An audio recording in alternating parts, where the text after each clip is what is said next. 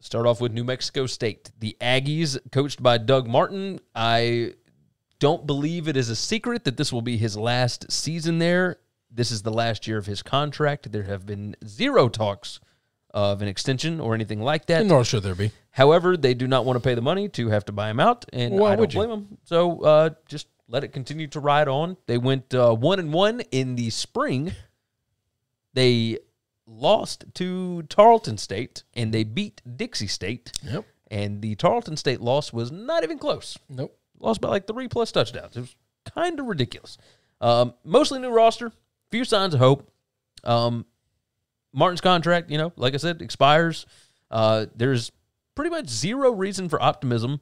They are not projected to stay within even a touchdown of anybody, and that includes UMass and UTEP, who they host both of those. That's not good. No. Really they bad. play Hawaii twice. They are expected to lose to them by more than 3 touchdowns in both of those games. They're expected to lose at San Diego State by over 30 points. Yeah, that's a lot of points. I don't know that I would cover that, but for a San Diego State team that can't play offense. Struggle. But here's the thing: that day they're going to play offense. Like that day they're going to play offense, Gary. They're going to figure that out. Oh, it's just they're bad. What's the over under? The over under is the win total is 2.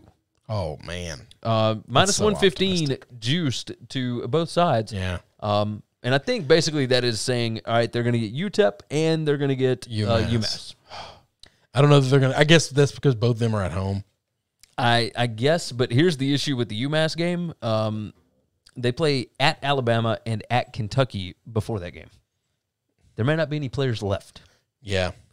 I'm going to go under the 2. Yeah, I would too. I don't think it's close. The projected records, by the way, FPI has them winning 1 game. SP Plus has them winning 2. In no universe do they have them winning 3 games at all. Well, because every other game they'll be a 20-point dog. Yes. And we've seen 20-point dogs win outright, not New Mexico State. Nope. You are correct about that. Let's move on. Thanks for listening to the Winning Cures Everything podcast. The website is winningcureseverything.com, and if you want to connect with us, we're on Twitter at GaryWCE, at Chris B. Giannini, at Winning Cures, or you can email us, Gary at winningcureseverything.com or Chris at winningcureseverything.com. Subscribe everywhere you need to subscribe, and we'll see you soon.